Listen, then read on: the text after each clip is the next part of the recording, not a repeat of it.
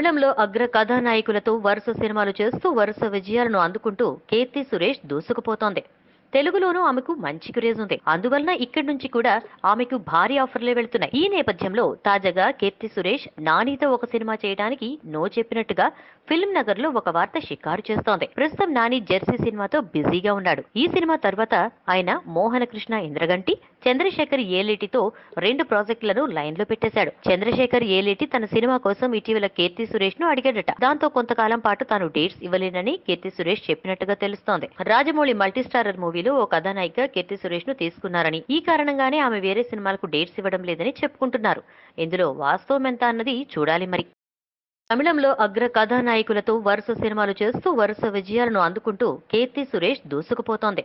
తెలుగులోనూ ఆమెకు మంచి క్రేజ్ ఉంది. అందువలన ఇక్కడి నుంచి కూడా ఆమెకు భారీ ఆఫర్లే వెళ్తున్నాయి. ఈ నేపథ్యంలో తాజాగా కీర్తి సురేష్ నానితో ఒక సినిమా చేయడానికి నో చెప్పినట్టుగా ఫిల్మ్ నగర్ లో ఒక వార్త షికారు చేస్తోంది. ప్రస్తుతం నాని జెర్సీ సినిమాతో బిజీగా ఉన్నాడు. ఈ సినిమా తర్వాత ఆయన మోహన కృష్ణ ఇంద్రగంటి, చంద్రశేఖర్ ఏలేటితో 2 ప్రాజెక్టులను లైన్ లో పెట్టేశాడు. చంద్రశేఖర్ ఏలేటి తన సినిమా కోసం ఇటీవల కీర్తి సురేష్ ను అడిగాడట. దాంతో కొంతకాలం పాటు తాను డేట్స్ ఇవ్వలేనని కీర్తి సురేష్ చెప్పినట్టుగా తెలుస్తోంది. రాజమౌళి మల్టీస్టారర్ మూవీలో ఓ కథానాయిక కీర్తి సురేష్ ను తీసుకున్నారని, ఈ కారణంగానే ఆమె వేరే సినిమాలకు డేట్స్ ఇవ్వడం లేదని చెప్పుకుంటున్నారు.